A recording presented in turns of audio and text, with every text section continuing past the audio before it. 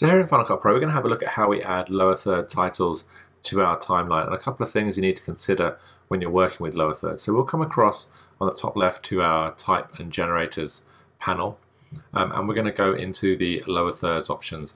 Now, like other titles that you're using in Final Cut Pro, the one thing that's really different about lower thirds, if we come to something like the information bar and drop it down to our timeline, is that we have more than one text block now on our timeline and in this text generator.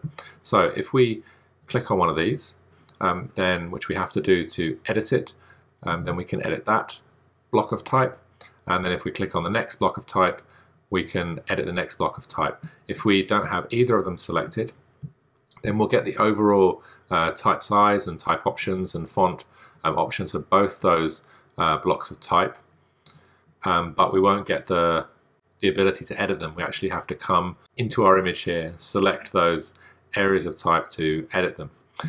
Also in the type option here, we have some options in this type generator for a build in and a build out. So like with many templates that are built in Apple Motion, we have a little bit of an animation at the beginning of our type, which we can see here if we play it again.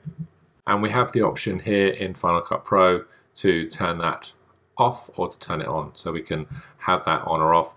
And we also have some other options within this lower third, and this will vary from text generator to text generator depending on which one you're using. So if we grab another text generator, we'll drop it down to the timeline and we hover over it, you can see now we have a different set of options. So depending on which text generator we're working with, we're going to get different options for each of those for the text generator itself before we even get to actually editing the text. Now with this second lower third that I've added, you can see that before I can edit the text, I need to move through that lower third to actually find the two text boxes that I can select. So there's another kind of layer of options there. So we have to play through or scrub through that beginning part of the animation and then pause it, and then we can grab the two parts of that lower third to modify. And we have all the same options for each of those blocks of type that we have with other elements of text. So we can change the font, we can change the font face, the font color down here by opening this up. So we can pick out a different color for our text here. But the key difference between the basic type that you may have used before in Final Cut Pro is that we do have these two options to select here, and in other text generators you'll get more than two options to select. So if we come back to the T option here, the published parameters option, you can see here I can also modify the line color here too. So this makes it a little easier to modify the text because it's been built in to the generator. So I can modify it here or in my text options, and I can also modify the line size here as well. So you can see I've got some options for modifying elements of my text that I can also do within the text inspector here. But the one thing I do have to do if I want to do it up in the inspector is modify my text here. So I can select one of these and type in a name and type in the description.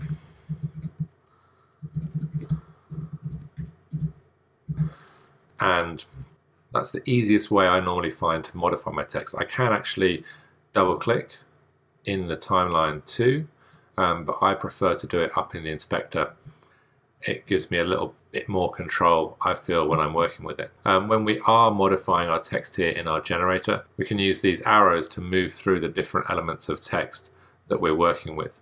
So let's come back to our previous text generator.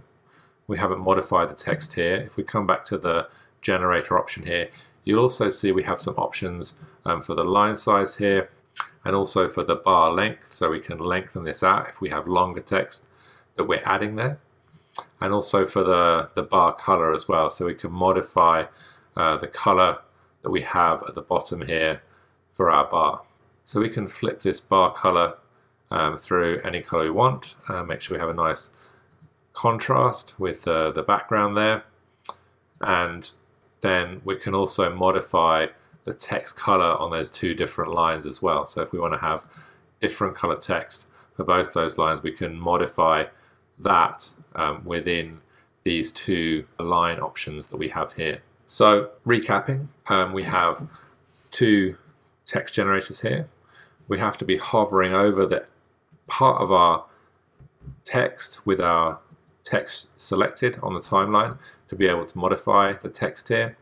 And we also have in each of our different generators different published parameters that we can work with in Final Cut Pro. Also on a couple of these generators as well, you can see we have some options to keyframe things as well. So you can have your animation mixed in with the animation that's already on the timeline. So we've got things like the line size, we can keyframe that size, and then also the color we can keyframe in here as well. One other thing with the generators is if we right click, we can open a copy of that generator in Apple Motion, which means that we can then go and modify that in Apple Motion. So if we want to add our own colors or our own branding to the default for this particular generator, then we can do that as well if you have Apple Motion installed on your system. So that's a brief overview of working with lower third generators in Final Cut Pro 10.